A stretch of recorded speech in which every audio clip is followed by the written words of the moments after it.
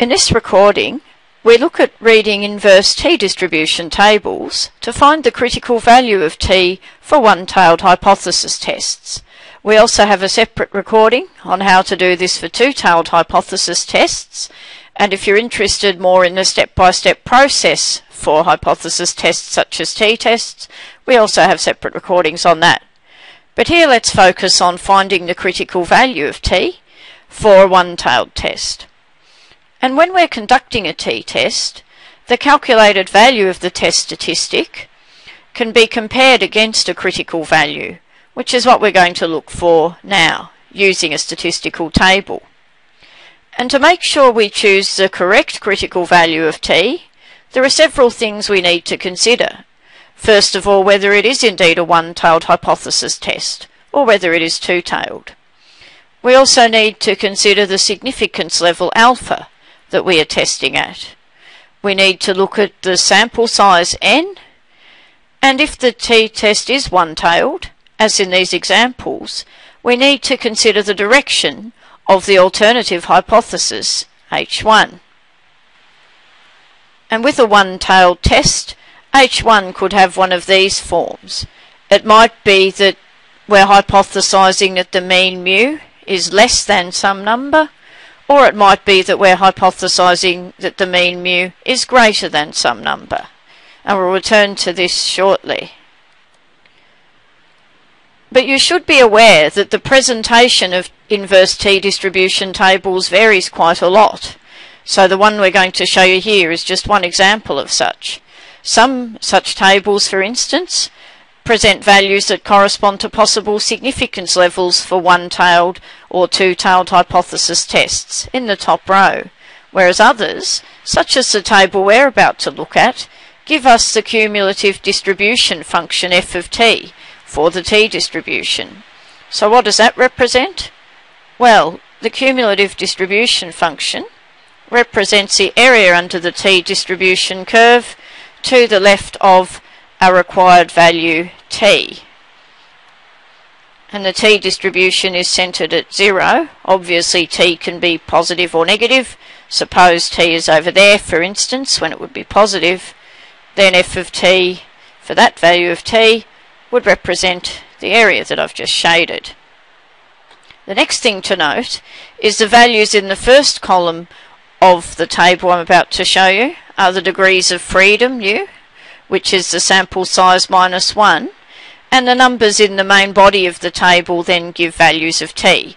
So this is not a complete inverse t-distribution table. I've just shown you the first 10 rows of the main body of that so that you can get an idea how this is set out. But how do we actually use such a table to find t?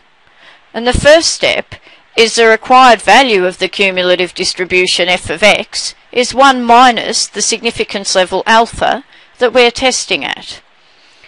The second step is that in the first column, as I mentioned before, the degrees of freedom are equal to our sample size minus 1. So working out those two things then gives us a value of t in the table. But it's important to be aware that that number in the table simply gives the magnitude of t, whereas in actual fact t could be positive or negative. Therefore, the final thing we need to decide is whether our critical value of t is positive or negative. And if the alternative hypothesis had the form mu greater than mu naught, it will be positive, whereas if the alternative hypothesis is of the form mu less than some number mu naught, the critical value of t will be negative.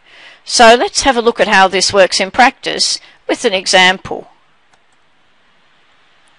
So suppose we were conducting a one-tailed hypothesis test at the 5% significance level, where the alternative hypothesis was that mu is less than 8.4, and where the size of the sample we were working with was 15.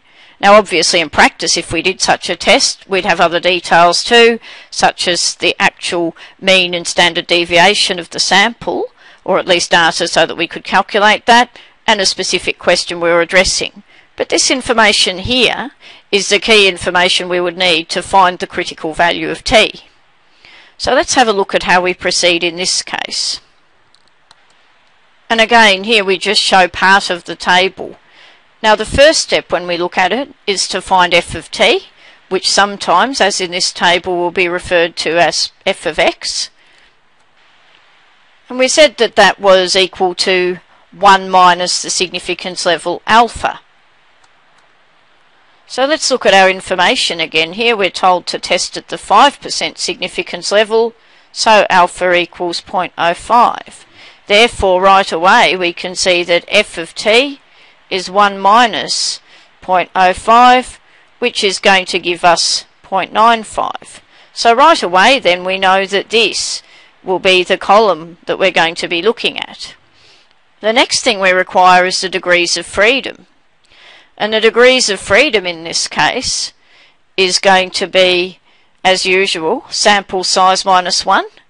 So here 15 items in our sample, so the degrees of freedom will be 14. So right away that then allows us to look in the appropriate part of the table to find t. So go down the 0.95 column for f of x, or f of t really in this case.